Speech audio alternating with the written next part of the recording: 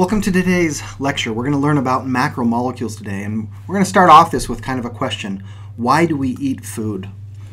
So, right, we look at all of this different food. Why do we eat? Well, what comes to mind a lot of times is that we need energy, right? Food is a source of energy, or that food provides us with the building blocks that we need for our bodies. But you also need to consider that we need to eat nutrients like vitamin E or iron. And why is it that we need these? Well, these nutrients are called micronutrients because we need them in very small amounts. They're critical for the functioning of many enzymes, which enzymes again are just proteins, but proteins that have specific shape that help in reactions in the body to help speed up or slow down reactions in the body. For example, iron is a part of hemoglobin, and this is the molecule that is essential for carrying of oxygen in the blood. And so the molecule iron helps in this process, helps the enzyme in this process perform its function. Well, what about things though like lettuce or celery? Are these full of energy and nutrients?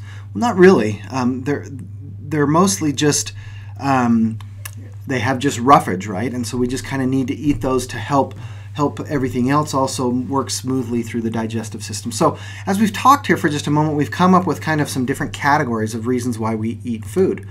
We've said that there's energy, and so we have lots of things that are pictured here like potatoes and cereal and sugars and breads and so forth. We have building blocks like the beef jerky, which has proteins and nuts. We have the enzyme helpers, so these are the micronutrients that we have, and then we have also the things that we consider to be the fiber, right, that help in our stool bulkers, right? They help the digestive system.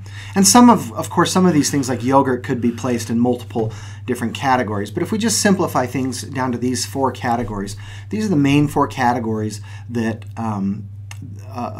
of materials that are part of what we eat. And it so happens that energy, for the most part, come from carbohydrates and fats. So these are the molecular version of what we call energy, are carbohydrates and fats. Proteins are the building blocks.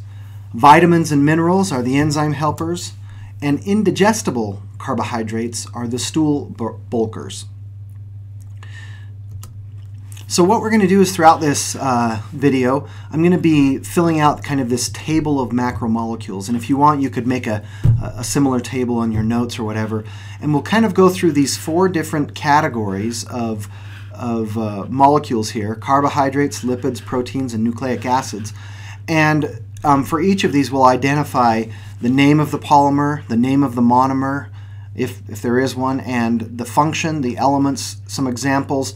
And then just for fun, you can think about, is this present in a grape? I mean, right now you could even say, are these four things all present in a grape? And we'll reveal that as we go along. So let's first talk about carbohydrates.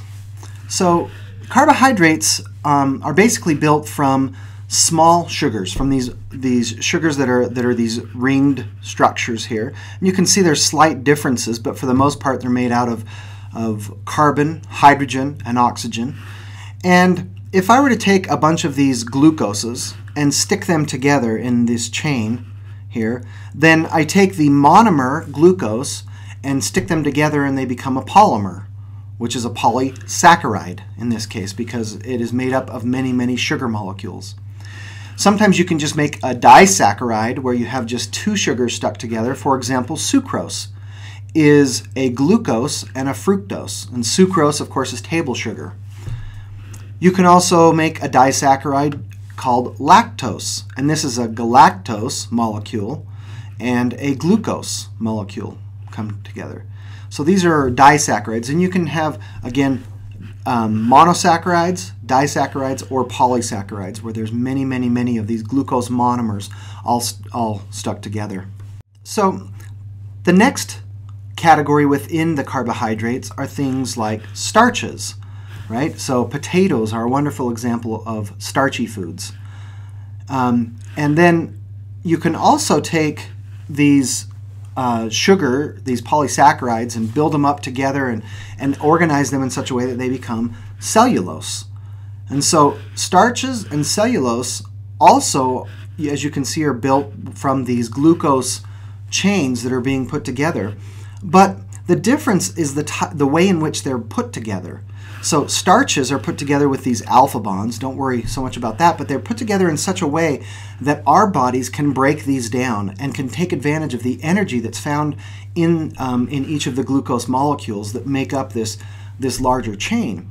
But the way in which they're put together only allows our bodies to break them down a little bit at a time. This is why, if you're going to do some big marathon or a sporting event, the night before you would eat foods that are starch, high in starch, because that way you can get a little bit of that energy a little bit at a time, right? You wouldn't want to just eat a bunch of just table sugar, right before the marathon, because that will give you a lot of energy for just for a brief period of time, but not over a long period of time, because our bodies can quickly take that glucose and turn it into energy, but it then runs out. And so starches are able to give us energy over a longer period of time. But the same is not true for cellulose. We do not have the ability in our bodies to break down cellulose. And so cellulose, things like celery and lettuce, for the most part, most of what is there never even gets broken down, doesn't ever get digested. It just simply moves through the digestive system as fiber, as roughage. So we can now fill out our first column, where carbohydrates, the name of the polymer is polysaccharide, the name of the monomer is monosaccharide. The function is mostly for energy, but also for roughage in the case of cellulose. It's made up of carbon, hydrogen, and oxygen. And there are some of the examples, right? Starch, cellulose, glucose. Is it present in a grape? Yes, it is. The next category are the energy molecules that are contained in the lipids group. And so here you can see some examples of lipids. Let's first look up here. This is a fat molecule, or a triglyceride. And that's because it has this glycerol head over here, this glycerol end, and then these fatty acids coming off this way.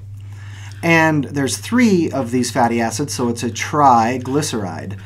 And triglycerides then can also be attached to a phosphate group. And again, this is what makes up the membrane, the phospholipid membrane structure that we've talked about before. Fatty acids can also be either saturated or non-saturated. So perhaps you've heard of this, a saturated fatty acid or a saturated fat or unsaturated.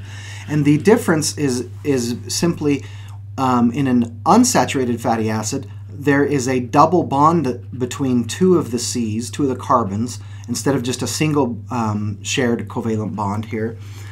And so you can see up here, here's another example of that double bond, and so you get a bent fatty acid chain that kind of comes down and bends. And so this is why saturated fats can essentially be stacked on each other much more tightly. And so saturated fats are solid at room temperature, whereas unsaturated fats are liquid at room temperature, because these fatty acid, the kinks that have bent these out, spread the molecules out more, and they're liquid at room temperature, so things like vegetable oil. The next group that we're going to look at are steroids. So steroids come from cholesterol. So again, cholesterol is something that we need to have in our diets, not in excess, but we should have cholesterols, because from cholesterols, our bodies can make the molecules of estrogen and testosterone that are needed. So steroids are also an important part. So let's come back now to our table of macromolecules, and we can see that for lipids, the name of the polymer is simply lipid. There really is no monomer, so the name of the structure here is just a lipid. The function, once again, is mostly energy. It's also made up of carbon, hydrogen, and oxygen. Some examples are oil and lard and steroids and phospholipids and so forth. Is it present in a grape? Yes, as well. Now we'll come to the building blocks, or the proteins. So proteins are made up also from a monomer and polymer type structure. So the monomers in this case are the amino acids, these individual amino acids, these little gray circles here. And the sequence in which these amino acids are put together is called the primary structure. That's the primary sequence of protein. And so, for example, if we look at the back four here, we can see there's a phenylalanine, a leucine, a serine, and a cysteine. And so these are the 4 amino acids that are stuck together in this particular way. And if we zoom in on the one of these amino acid, we can see that it has this carbon that has an amino group on the top, an R group coming down, a C double bonded COOH, and an H on the other side. And this is kind of the structure of all amino acids, with the R group that just changes, and as that R group changes, then you get the different amino acids. So the primary structure, the particular sequence of amino acid residues, leads to the secondary structure, because as these different amino acids are present on this chain, they interact with one another and they start to form specific types of structures. For example, you can get alpha helices, or you could get beta sheets, which fold back on each other. And that's called secondary structure, these alpha helices or beta sheets. Then these structures fold on themselves again based on these interactions between the molecules. There's parts of them that are hydrophobic and parts that are hydrophilic, and there's parts that are charged positively and parts that are charged negatively. And because of all of this, it folds then again up into this tertiary structure. And so now you've got this really well-defined three-dimensional shape. And multiple polypeptide chains can all be put together for quaternary structure. And so you can get kind of, this even larger molecule, this larger protein molecule that's made up of multiple chains. And it's the shape of the protein is important. In fact, the shape determines the function. And what's interesting is it all comes back to the primary structure. The primary structure determines the way in which it begins to fold, and then folds some more, and ultimately has its final shape. And this is why the primary structure determines the ultimate shape of the protein.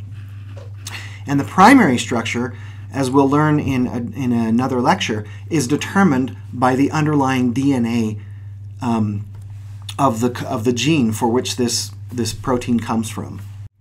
So this is a quick graph of the different amino acids. There are 20 of them, and some of these are nonpolar. Some of these are polar. So nonpolar means they do not have charge to them. Polar means they have charge. They have an end that is more positively charged overall, and an end that is more negatively charged overall.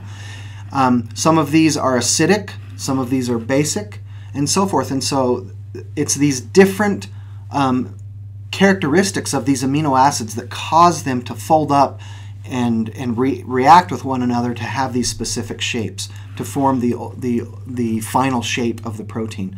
Because again, it's the shape that matters for the protein, because the shape determines the function. So we can now fill out our table of macromolecules for proteins. The name of the polymer is a polypeptide, which then becomes a protein. The name of the monomer are all of the amino acids. Proteins are essentially involved in building blocks, but they also can be involved in enzymatic activity, so helping with reactions in the body. The elements that make up proteins are carbon, hydrogen, oxygen, sulfur, and nitrogen. Some examples are keratin. Keratin's found in our hair and our nails. Crystalline, which are found like in the lenses of your eyes. Myosin, which is a protein found in your muscles that helps in the contraction of muscles, and so forth. There's many, many, many others. In fact, in humans, we have over 200,000 different kinds of proteins. Many of these proteins are slightly different than another protein, but there's lots and lots of different kinds of proteins that need to do different things in our bodies. And finally, are they present in a grape? And the answer is yes. So this brings us to nucleic acids, which is also part of our building blocks. Nucleic acids, we've talked about these before throughout the semester. These are the DNA and RNA bases. So we have adenine, guanine, thymine, uracil, which is found only in RNA, not found in DNA, and cytosine. And you can see that the adenine and guanine are what we call purines. They're formed from two rings. whereas the pyrimidines, thymine, uracil, and cytosine, have only one ring. The other part of a nucleic acid is a phosphate group, and then the last part is a sugar. So for DNA, it's a deoxyribose sugar, and for RNA, it's a ribose sugar. And so the structure of this all coming together is seen over here, where we have the sugar, which is connected to a phosphate group and connected to a nitrogenous base. And when you put all of these together, the phosphorus group connected to the sugar can also connect to another sugar up above, and you can start to form this long chain. So here the monomer is a nucleotide, and the polymer is a single strand of nucleic acid. So we can now finalize our chart, where we can now have nucleic acids. The examples are DNA and RNA, with the name of the monomer being a nucleotide. These molecules are involved in information storage, and also that then leads to the building blocks, because DNA and RNA are the ways in which cells can hold information and pass on information and use information to do things in the cell. The elements that are involved are carbon, hydrogen, oxygen, phosphorus, and nitrogen. So notice the difference here with proteins. Proteins have sulfur, whereas nucleic acids have phosphorus. And some examples, of course, are DNA and RNA, and are they present in a grape? They are as well. So even something as simple as a grape, you may say, oh, that's just a fruit, but it actually contains all of these different groups. So that's a quick intro to macromolecules.